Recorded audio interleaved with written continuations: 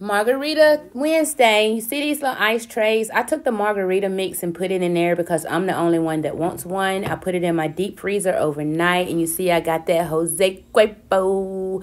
And I put a little soda around the rim of my cup because I'm only going to make one glass. And this way you don't have to worry about throwing away the rest of your mix if you only want one glass and nobody else wants one.